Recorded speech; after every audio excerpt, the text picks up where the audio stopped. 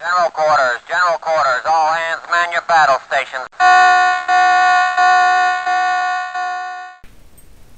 Okay, I'm keeping my head relatively straight, try to make no particularly unusual adjustments. I've mounted the camera, just popping it straight on my mount without any fine adjustments at all, just stuck it on with Velcro.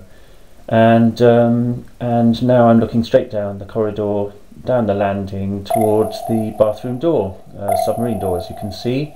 To my right, I hope you can now see portholes which allow light in from the bedroom, because there's a large bedroom window, but of course there's no window in onto the landing, so that allows some window light through into the landing.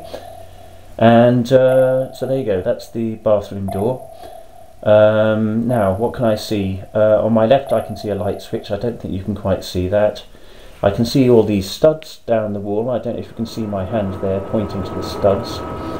And on my right I can see 3 portholes. You can possibly see at least 2, I hope.